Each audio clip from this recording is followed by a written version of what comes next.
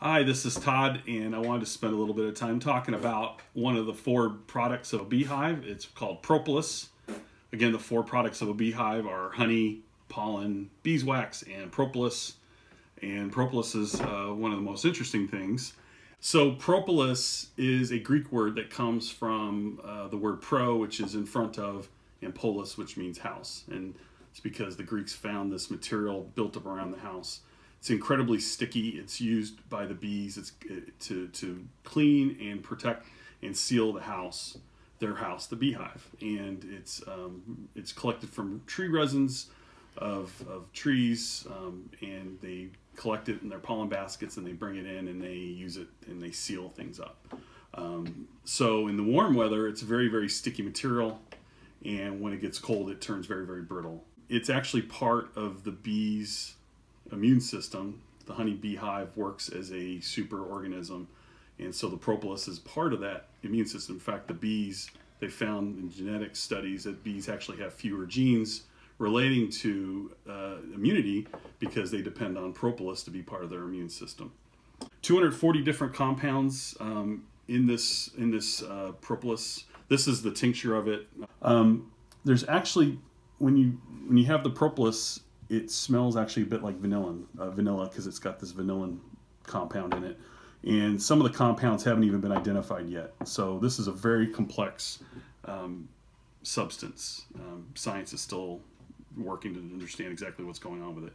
But it does have these amazing properties of immunity. So as a beekeeper, how do you collect it? Well, first of all, as a beekeeper, it's a nuisance. You open up a hive, especially in the summer, you have this sticky mess that you're pulling things apart, and everything just is glued together by the bees with this stuff, and that's part of their behavior. So I have to scrape it off and clean it off. And so you know, if you want to make an effort, you collect it in a ball, and then over a season I had a big giant ball of this stuff, and that's how I collected it. But you know, we have to inspect the hives to inspect for health and well-being of the beehive. So you do have to pry these things apart. That they glue together, so you are kind of doing their work. But so uses. So like I said, the bees use propolis to seal their hive up. So plug up any holes. Actually reduce the entrance to keep invaders from being able to overwhelm the hive. And they also use it to clean the hive. Beehive, if the bees are not in a hive, it gets funky really fast. But then when you open up a hive that has lots of bees in there, you open it up, actually smells kind of nice. So the bees are actively cleaning their hive, and they're keeping it clean and pure. And propolis is part of that. Every time a baby is born, they'll put a coat of propolis on the wax. And so over time, your wax will start off white and it will turn black. And that's the layers and layers and layers of propolis that the bees are using to clean. Say, Dad, can you show us a quick bottle of this stuff? Because all of them are just lined up right there. Oh, yes.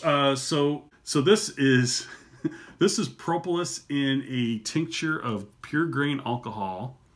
And I think Luke has got me at a good point to really just check this out. So what I've done is I've taken that ball and I've soaked it for weeks and weeks in grain alcohol, and eventually dissolves, and I filter out, and it leaves this weird substance, and it's really amazing. It goes on like that. So that's the, with alcohol. This is a 30%. So this is the strongest that is on the market, and I make 30% concentration. And it's going to dry because that alcohol is going to evaporate. My skin's getting cooler, and it does smell like vanilla. That is amazing, but it's going to get. See, it's drying now. I can feel it's sticky. You probably can't see it, but it's turned sticky. It's created a sticking layer because this is resin. It's just a sticky stuff.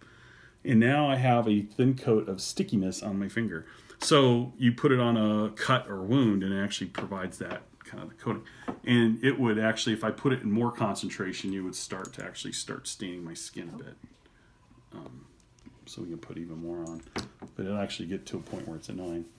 Now, this stuff is the real deal, so be careful. Don't spill it, because it's messy. It doesn't clean up with soap and water at all. It needs to be wiped off with a paper towel or dissolved with more alcohol, of course, will do it, or Goo Gone has worked for me.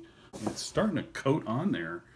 And again, 30% is a very strong concentration. Other places, they do it a much less concentration, but You can see it's kind of like a nature's Band-Aid. It's been used for thousands of years. The Greeks used it, the Romans used it as an antibiotic, a treatment for wounds.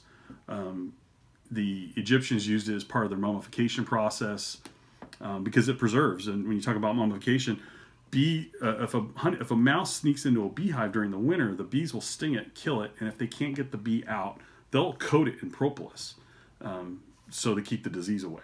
But it's an antibiotic. It's for external use, external use. You can put drops of that on your tongue. You can put drops of that in yogurt and stir it in there, or honey and stir that in there. Be careful there. If you go to Europe, propolis is in a lot of things over there, so they've really caught on. I don't know if they've been caught on. You go to a beauty store or beauty shop area, and they have a lot of different propolis items. So they use it for skin creams and things like that. And I've actually seen I've had propolis chocolate from what was it in the Baltics, but they put propolis in the chocolate. So again, for health benefits, and take it orally or externally. You can grind it up in pills and put it in capsules. This is the format that I like because again, I can use it as an antibiotic, as a skin covering, or you can put it in food. So in terms of health benefits, there's a lot of different health benefits, and I'm not a doctor. I can't make any health claims. There's a great article by Russ Conrad on my website, justmanhoney.com, that outlines all the different areas where there is active scientific research going on, and it's happening in the antifungal arena. And again, trees produce this the trees are actually produce this to keep fungus away from their flowers.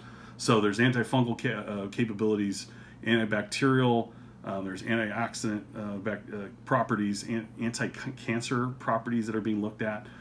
So I'm not going to run through all that, but it's all, like I said, in the article, justmanhoney.com, or you can Google propolis and learn more about it.